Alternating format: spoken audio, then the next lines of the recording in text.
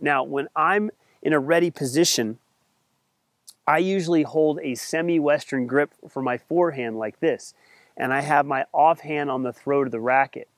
So what you want to practice doing is when you see that it's coming to your backhand, you want to use the offhand to change the grip to the backhand side like this. And if you'll notice, the tip of the racket is up like this, and I'm in this ready position, ready to make a first move on the forehand.